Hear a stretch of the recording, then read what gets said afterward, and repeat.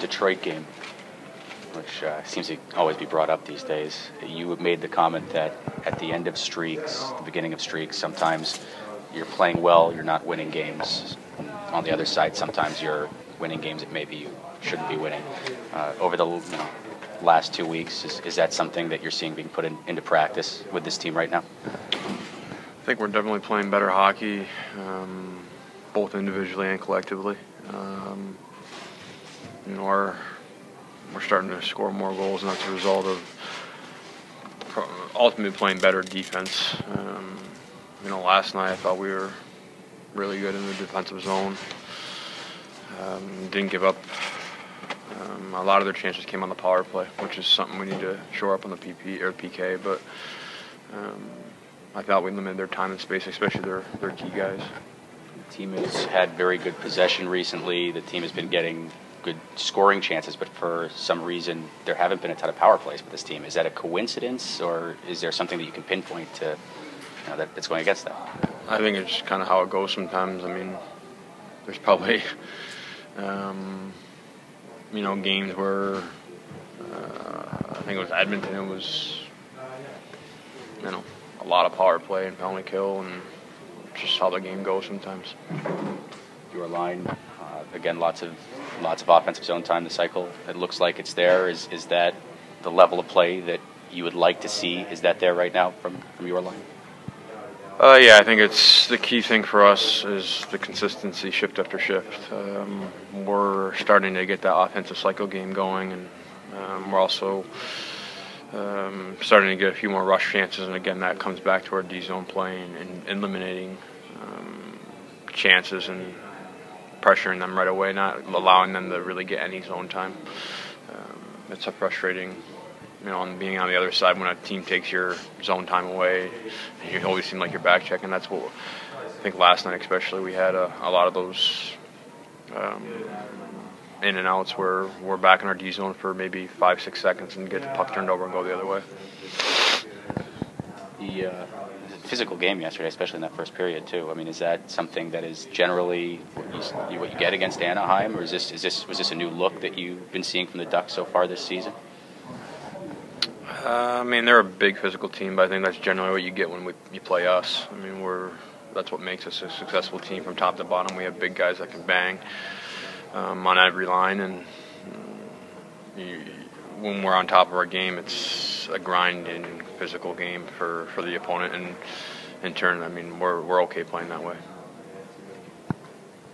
Dustin, what do you think about the play of not just the young guys, but as a whole, the defensive core you have? I mean, you're without Alec, you're without Willie, you're without Matt, and yet goals against are pretty reasonable. You've had a pretty hot streak here. Yeah, I think with Keats coming in and Muzz, I think they're getting more comfortable, especially Muzz being a younger guy with not a lot of NHL experience. He's starting to, I think, get a little more comfortable in the system and how we play the game. And the other, Scud, Slava, and Dewey are, staples of the back end regardless. They're young guys too. Yeah, but I mean, they've been Dewey's been around for 5 years. Scuds has been, a backbone of our team for a while on the back end, and it always helps to have those guys kind of push the younger guys and the newer guys along, and it's an opportunity for Muzz to step in, and he's done a good job. Speaking of Muzz, you said he's feeling more comfortable. It does show, but is there anything else you can pinpoint that he's improved upon since the first game of the season?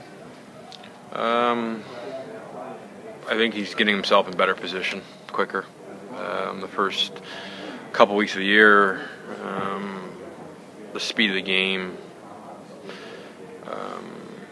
he's making better plays now, but I think it's a result of getting in position quicker and giving him an extra half second to make that play.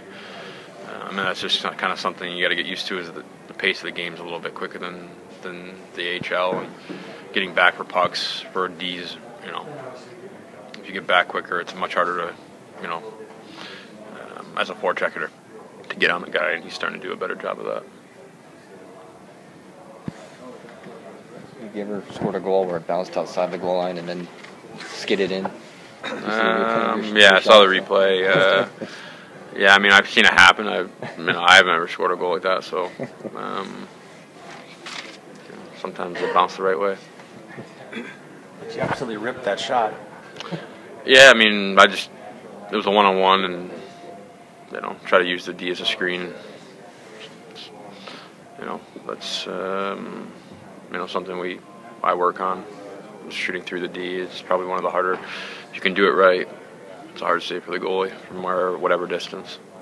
Are you trying to go through the D-man's legs or just by anywhere? him that one. I mean, I think it was Fowler. He kind of went down on one knee, so it was just shooting it by him. Sometimes you shoot it through him. Just try to find a hole where it makes it tricky for the goalie to pick it up.